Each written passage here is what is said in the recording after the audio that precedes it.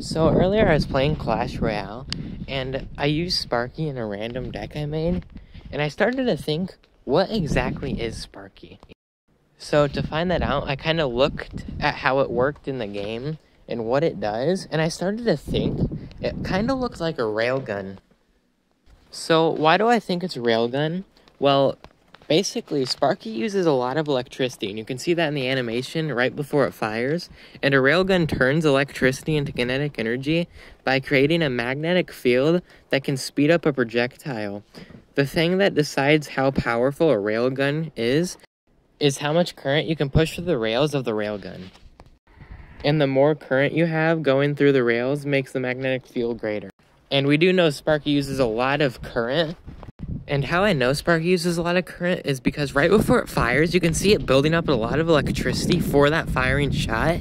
And it is literally ionizing the air around it, creating those sparks you see right before it fires. So that's how you can know it uses a lot of current.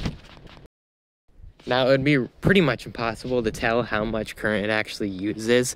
So you kind of just have to guess that it's a lot. Now that we know all that about Sparky, is there anything like that in real life? And actually there is.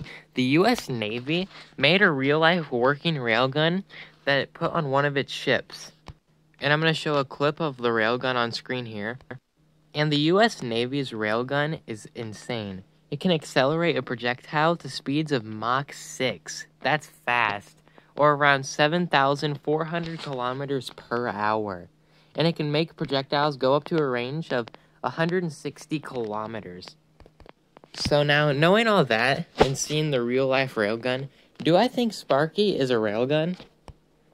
And sadly, I honestly don't think Sparky's a railgun, because the shape of it and the design that it looks like in the game just doesn't really add up to what a railgun would look like. And even though I think Sparky is a big card, I think it would be a little too small to be a railgun, especially compared to the one the US Navy made. So what else could Sparky be? Well, I was thinking, and it actually kind of looks like it could be a Tesla coil. So then what is a Tesla coil? Well, basically a Tesla coil is a device that can make electricity move through air wirelessly. So basically how a Tesla coil works is by super quickly putting high voltage electricity through a copper coil, causing an electrical magnetic field to be made. And an example of a Tesla coil in everyday life is wireless phone chargers. They actually use a small Tesla coil to wirelessly charge your phone.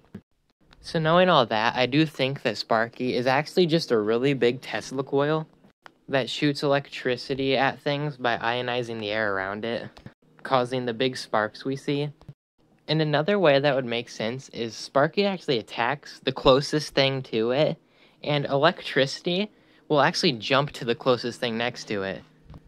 So now that we know all that, I'm pretty certain that Sparky is just a giant Tesla coil that shoots electricity at things.